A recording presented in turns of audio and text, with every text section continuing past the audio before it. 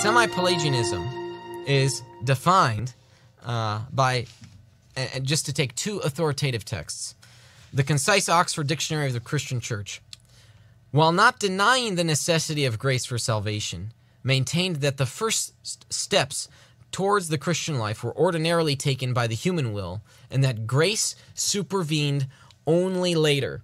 Grace supervened only later. So the human nature, all on its own, unaided, could accept the gospel message, a person be converted, and grace would come as part of like a sanctifying process, something like that. The Evangelical Dictionary of Theology explains that the Semi-Pelagians affirmed that the unaided will performed the initial act of faith. The unaided will performed the initial act of faith. So this is what's commonly described as Semi-Pelagianism. And so I want to analyze this against the 8 canons of the Second Council of Orange. And in the interest of time, let's just take a couple of them, and let's see if this is what Cashin and company really believed. Well, let's take number 1 here. If anyone says that the whole person, that is, in both body and soul, was not changed for the worse through the offense of Adam's transgression, but that only the body became subject to corruption, with the liberty of the soul remaining unharmed, then he has been deceived by Pelagius's error and opposes the Scripture. Well, okay, looking at Cashin, Vincent, and Faustus, neither of those 3 guys would say that the fall didn't affect human nature in any even drastic way. They did believe in a drastic fall. But the question is, to what extent? To what extent did the fall harm and damage human nature? Let's look at number 5. If anyone says that, like its growth, the beginning of faith and the willingness to trust by which we believe in him, who justifies the ungodly and attain the regeneration of holy baptism, is present in us naturally and not through the gift of grace, ...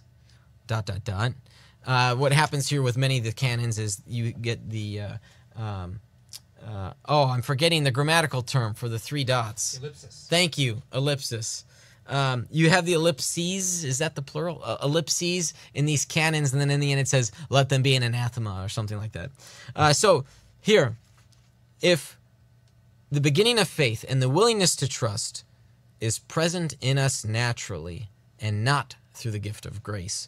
Okay, well, wait a second. Faustus explicitly argues that man retains what I call natural free will. All right? So does this mean it can, it goes in contrast to Faustus's teaching and basically saying he's a heretic? Well, actually, no, because there's a conjunction here. Present in us naturally and not through the gift of grace.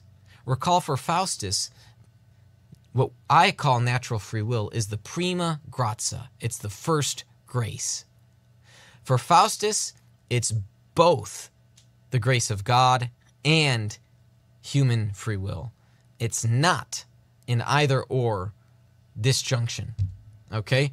It's not present in us naturally and not through the gift of grace. It's that, hey, if you think it's there naturally, but it's not the grace of God, that's what is to be rejected. For Faustus, he believed it was the grace of God. So, if we have to be technical, if we're really just trying to get down to the truth here, 5 does not accurately describe Faustus's view. Now, whether that's the intention of the council here is a point of debate. What was Caesarius's view, and was he intending to critique Faustus and his followers? Maybe we need to reopen the debate and say, hang on a second. Maybe the Second Council of Orange is addressing something else. Maybe it's not, though. Maybe Caesarius was really trying to defeat Faustus and his followers. But if that's the case, number 5 is a straw man. Number 5 does not accurately describe Faustus. Let's look at number 6. If anyone says that mercy is divinely bestowed on us when, without God's grace, we believe, desire, try, labor, pray, watch, apply ourselves, ask, seek, and knock, but does not confess that the bestowal and inspiration of the Holy Spirit brings on us the strength to believe, to will, or to do these things as we ought, ... Well, wait a second here. If anyone says that mercy is divinely bestowed on us when without God's grace, okay, well, it doesn't apply. It doesn't apply to Faustus, it doesn't apply to Vincent, and it doesn't apply to John Cassian. They all believed in the necessity of grace for every good action. So, the question is about how this grace functions.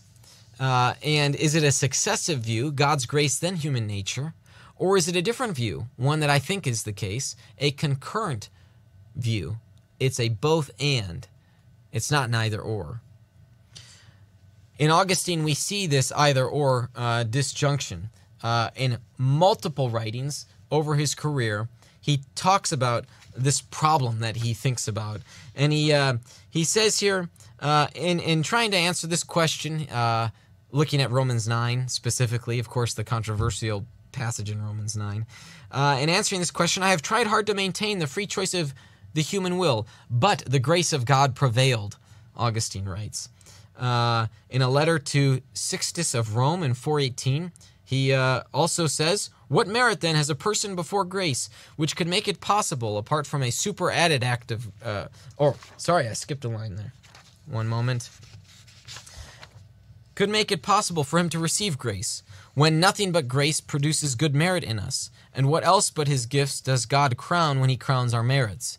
Basically saying, Augustine is saying, it's all God, everything. It's all divine. On grace and free will, which he wrote to the monks at Hadramedum, chapter 33. God then works in us without our cooperation, the power to will. But once we begin to will and do so in a way that brings us to act, then it is that he cooperates with us. But if he does not work in us the power to will and does not cooperate in our act of willing, we are powerless to perform good works of a salutary nature. Wow. To me, that's very consistent with what today we recognize as Calvinism. So I'm happy to say here that I think Calvinism is consistent with the later Augustine's view. The later Augustine's view, not the early Augustine. Hi there, my name is Kurt Jiris. I'm an evangelical theologian, and I've come to realize that Bart Ehrman is correct.